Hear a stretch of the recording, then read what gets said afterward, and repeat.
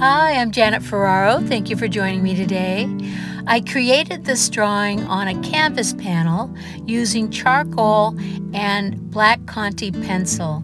And today what I want to show you is how I seal this before I actually applied paint.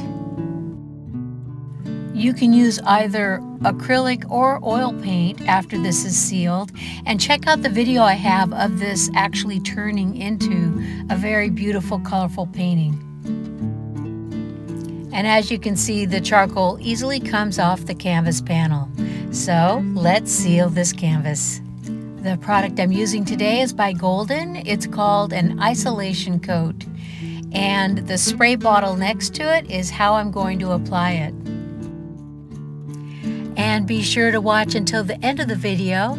I'll be sharing with you a few tips that will help ensure that this is a complete, successful experience for you. So now I'm going to spray a light and even coat of this isolation coat. I've sealed charcoal onto canvas before using multiple layers of pastel and charcoal fixative, but I find this process so much easier. It usually just takes one coat and the whole drawing is sealed to the canvas.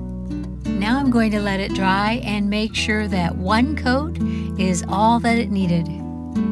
So here it is, and it's nice and dry.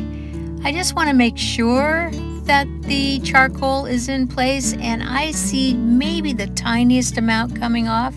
So I'm going to go ahead and just spray a little bit more. And I'm only putting it right where the darkest charcoal is. And I'm just rubbing it in, and this will definitely ensure that it is 100% completely sealed. And now for that helpful tip.